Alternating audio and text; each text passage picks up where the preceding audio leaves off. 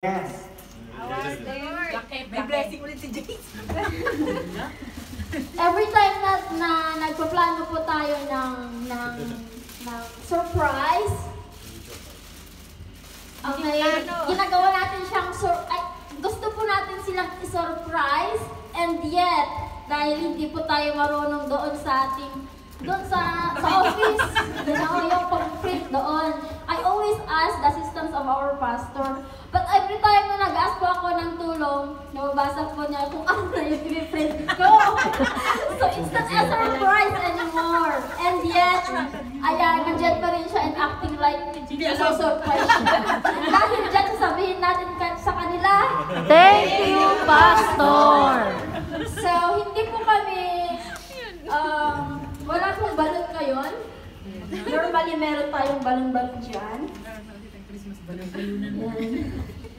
And yet, ito po, ang ating, we want to appreciate you pastors for your dedication to our church. That's all, or ito na naman tayo. Buntong hininga. Alam niyo po, pag ako'y nagbubuntong hininga, hindi po yung problema. Kundi, I just don't know how to express how grateful I am sa mga nangyayari sa palipaligid. So, ito na. Una sa lahat, ito. Kaliwa. Sabi na dito, huwag na natin muna ipakita para surprise. At least may surprise. Ang ganda! Ang ganda talaga! Yan yung laban na nilakan natin, Pastor. So sabi niya, we appreciate you. Ay, appreciate you. Ilocano yun, guys. Ilocano. Pastor na nasa talahid.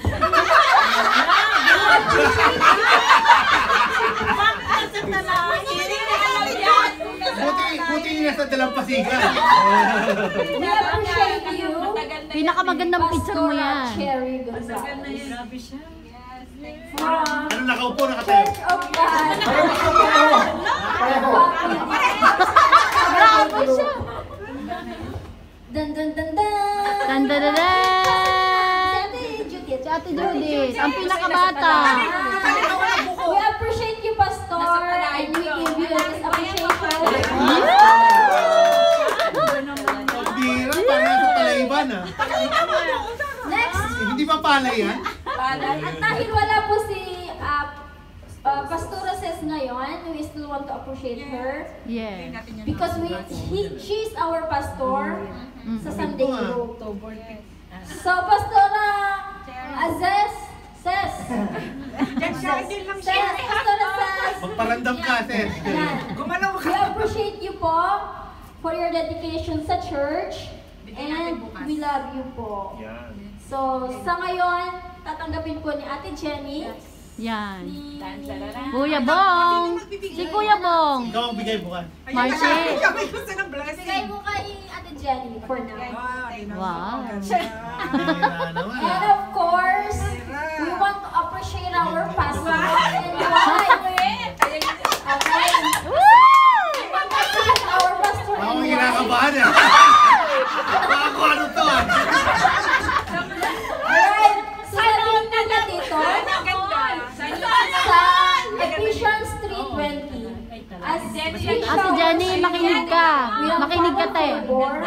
You will walk in the reality of His overflow. He is able to do exceedingly abundantly above all that we ask or think.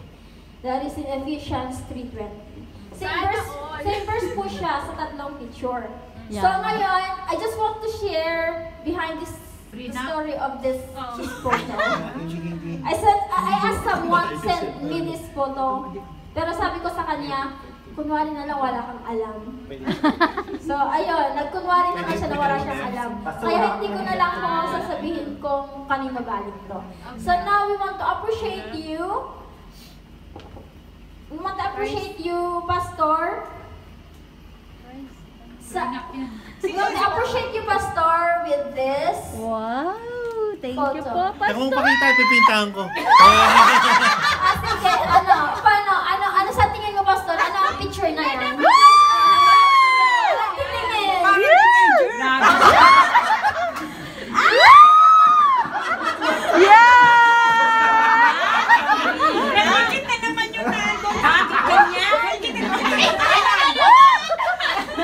Huwag na sa ganyan, ganito. Sabi ko nakita ko yan. Ang sweet. Sabi ko agad-agad na. Saan mo kinuha itong picture na to? Secret! Marami kang connection na. Ay, ang sama ng So, tingin nung nasa kanan. So we want to appreciate you, pastors, for your dedication for this church and ito na naman. Iiyak na. Ilahib yung maganda. In behalf of Saturday Group, we love you po sa inyong sacrifice sa church. Dumatigas ang aming ulo, more pasensya pa po. More pasensya pa sa pangangaral sa amin. And we love you, pastors.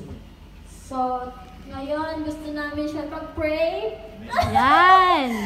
May I call on Ate Judy? Yan. Yun, no?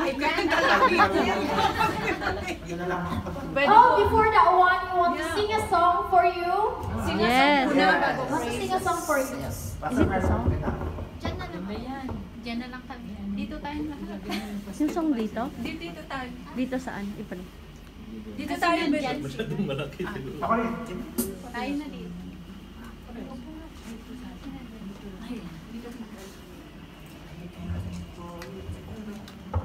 So this song is dedicated to our Lord Jesus Christ, not for you. Kasi, we want to sing this song for the Lord because we want to thank the Lord. Kasi napakabuti po niya sa buhay natin lahat. Especially you pastors, because this is your day, this is your month. So, yun, kakantahan ko.